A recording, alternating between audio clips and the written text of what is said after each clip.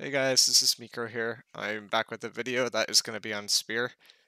Spear is a weapon that is not super utilized, but is utilized by a decent amount of top companies as a one of, particularly on attack. On defense, sometimes it's played, but it's like kind of less common because it tends to get less value than other builds. It's typically slotted in the IGVG slot in a group as probably the second one, not the primary. And the reason why Spear is so good, like the potential of it and why people have been exploring it, is it's the fastest ult building build in the game, and its its perks that you have access to have a lot of util. Spear is like very flexible in terms of like what you go and like what the tree is. Like I don't have my exact gear on for when I played this spec, but there's a few things that we were testing with it. Uh, this is one tree that is like, well, actually no, this is the PvE tree. I was going a tree that was something. Sorry, I'm like putting it back together at the same time. So I'll kind of go into uh the why spear is good in terms of like theory, and then I'll kind of go into specifics after that. But in theory, spear is really, really good because it's the fastest building ult weapon in the game. It's actually faster than Ice Gauntlet.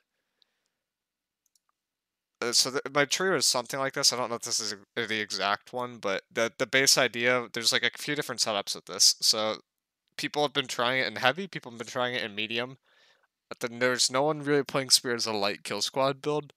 It's played as a support build with a lot of util, basically. So every single perk on the Spear and just inherently is super, super strong.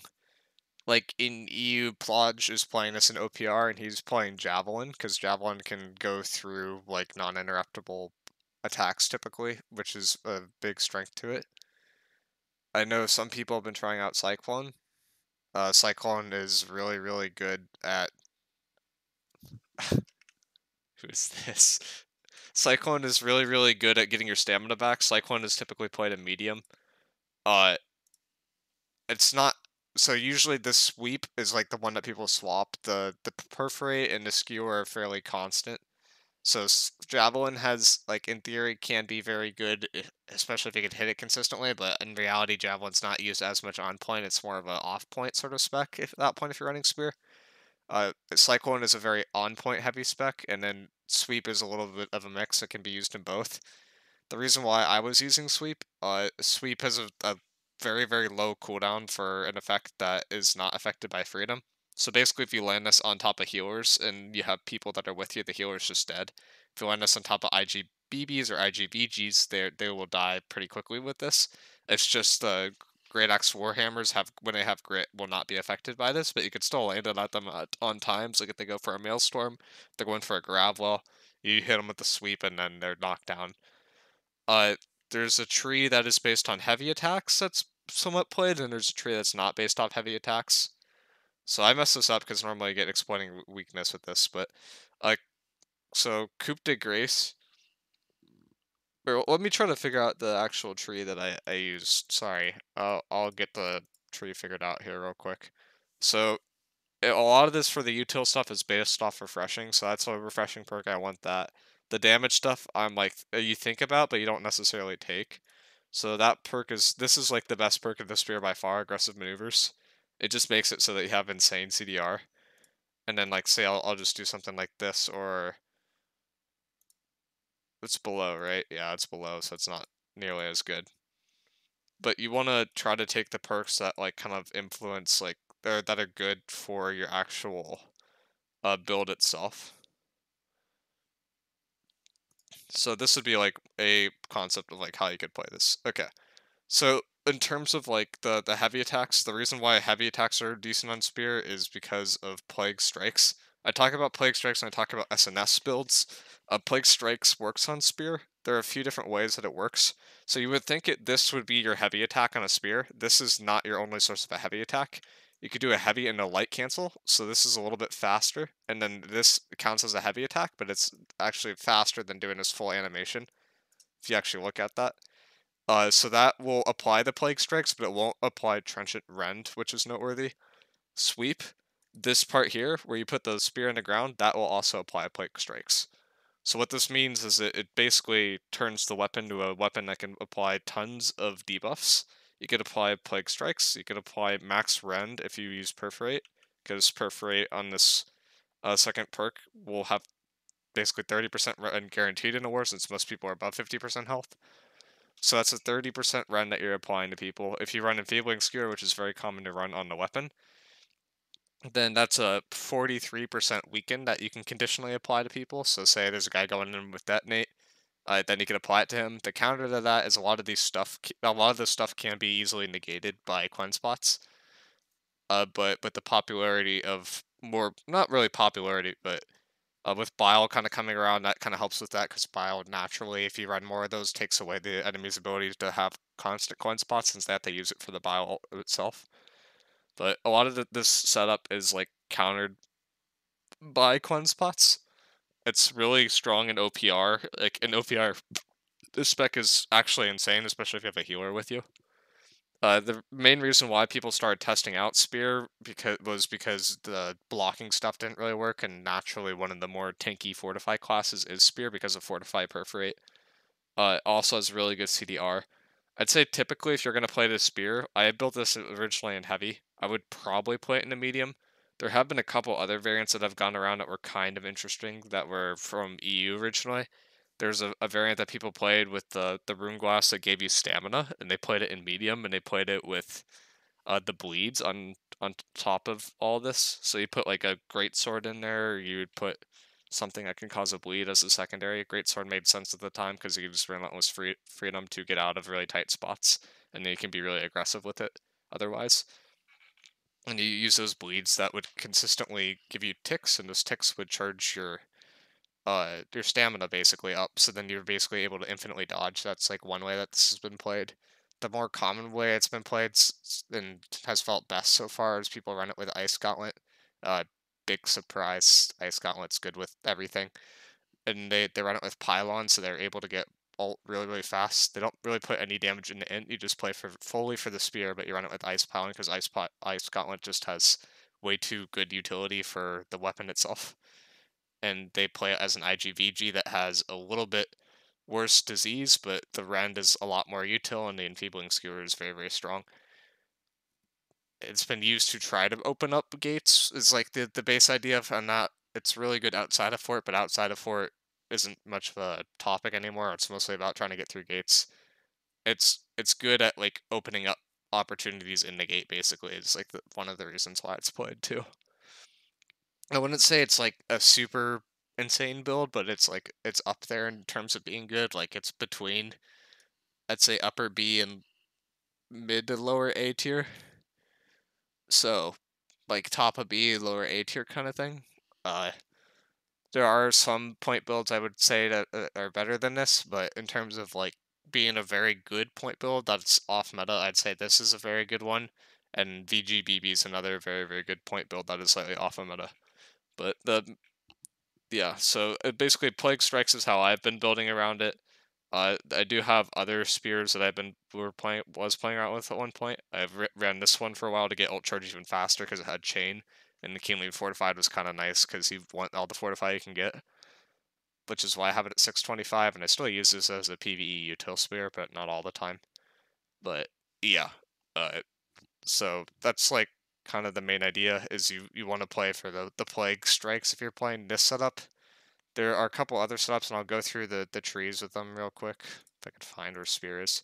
So this is Plague Strikes. You could change a few of these perks. The big thing is you want to try to get to this, because that's going to increase your damage, although you're not really... I don't play for damage with a lot of these builds. Naturally, I am a kind of a... I build every support build to be more tanky and to have more util, because that's my base play style, but you could build this to have a little bit more damage and a little bit less of this. But I like those like heavy attack things because each one of those heavy attacks is giving me 15% CDR on top of this 20% CDR. So you basically just go infinite with abilities and you don't have to put anything in your armor actually into refreshing.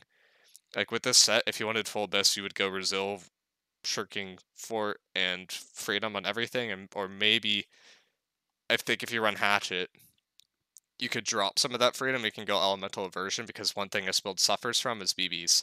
Since a lot of your animations tend to be longer, BBs are really able to take advantage of that and hit their shots consistently, and LA aversion could help protect against that. Otherwise, you need to heavily slot into a fire resist.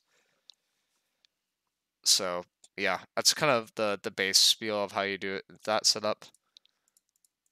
This right tree is pretty much always going to be something like this. This perk right here, the crits is variable. There are a couple others here that are decent. I think the critical attacks have a way to give you CDR somehow. Maybe not. Maybe I'm mixing up my weapons. Yeah, so maybe that's not worth it. But there's a couple perks on here that are like kind of interesting. But the base mechanic with Spear that's good is if you're going for the sweep, Plague Strikes is very strong. There's also a thing where some people don't go the final perk on Plague Strikes, so they leave people on the ground for longer. And they'll go something else. But I think the Plague Strike setup is like fairly strong. The other main setup that's popular is the Cyclone setup. If you're going Cyclone, you're probably not going for the Plague Strikes sort of thing, and you're going for that like kind of keenly fortified chain. Like you're trying to be more defensive, and you're inherently going to have more damage because you're putting more damage into people. You need to have the Leeching Cyclone perk, in my opinion, if you're going to play it this way, though. So you're going to end up with something that looks like this. Probably not the heavy attack. You probably do your final thing on the right tree. I would probably go with that. So critical hits extend the duration of your spear debuffs. I don't think you really play for that a ton, but it's still a good thing to have. And then you would go something like this. The base idea with Cyclone is it's really good if you're like on the point, you use all your stam, you pop the Cyclone, you'll just have all your stam back because it gives you 20 stam per hit. And because your cooldown is so low, then you're able to basically go infinite with the amount of dodges you have. You just have to figure out a way to live through all that damage, which the Leeching Cyclone helps. You really want to be able to get the debuffs off you, so again, Ice Gauntlet tends to be very good with it. I've seen some people try Greatsword and have some success as well. Plage still runs Void Gauntlet, but I think that's a little bit greedier. But you get the idea of like the base idea with this is Spear is a really, really good shell because it charges ult faster than Ice Gauntlet because it has so many bleeds, and each one of these attacks like is kind of coded weird, sort of like how Pylon is, where they tend to give you more ult charge than other because they count as single target attacks, even though they're AoEs. Which is why Pylon tends to be very good, because that Pylon Burst is an AoE that kind of is coded as a single target attack in terms of like how much ult it gives you, so it tends to give more ult charge. But yeah, that's the base mechanism of Spear and like why it's played. It's really fun to play. I would definitely play it in OPR if you haven't tried it at all, and it's not that expensive of a set to build because all the deck stuff tends to be cheaper. If you're looking at like attributes, I mean, this is going to be all messed up because I'm playing other specs all the time at this point. I would personally go for like around 200 con. The 300 con doesn't affect like your duration stuff actually, so I would go 200 con, 150 dex for sure, and then probably 150 strength unless you want to get some of these upper echelon dex perks that don't matter as much. So yeah, I'd probably do 150, 150, 200 if I were to do this. And at that point, it naturally makes sense to go Greatsword, but I think Greatsword and Ice Gauntlet are kind of debatable. The advantage with Greatsword is literally that you can just kind of spin out of clumps. There has been some debate to run this with Warhammer. A lot of people run it with Stoneform. I think it's a lot better with Greatsword than it is with Warhammer. I think it's also a lot better with Ice Gauntlet than it is with Greatsword, though. Because when you pop this like heart rune, you could charge your next heart rune. So you could be in Fortify and charge your next one, and that makes it inherently really good for Spear. The advantage of Greatsword is the relentless freedom. You can get out of any clump that you want to with just a press of a button. And then if you're Ice Gauntlet, you'll be able to live for a long period of time, but you won't really be able to get out unless you position at the edge of clumps. So at that point, you're positioning very similar to a VG, and it's very similar to a VG IG roll. So yeah, I'd definitely try it. If I were to build this again, which I'm probably not going to build this set again until like the nerfs happen, and I'm confident that Spear could be played over Greatsword in some circumstances more, then I would build it in medium.